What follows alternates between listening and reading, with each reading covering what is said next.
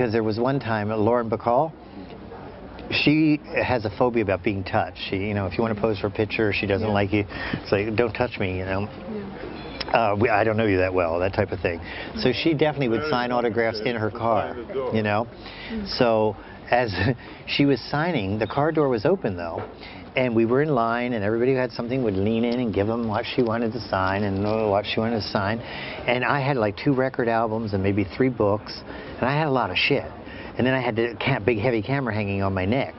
So I'm leaning in, and the camera's already making me feel not as stable as I want to feel while I'm handing her this shit, and she's signing it. And this woman behind me leans on me just enough that I went flying. I go on the floor of the limousine, the books fly, the records fly, everything's all over the place. And my head landed right on her thigh. Literally, I'm in her crotch. And she does one of these numbers and looks at me. She says, well, it looks like you're coming along.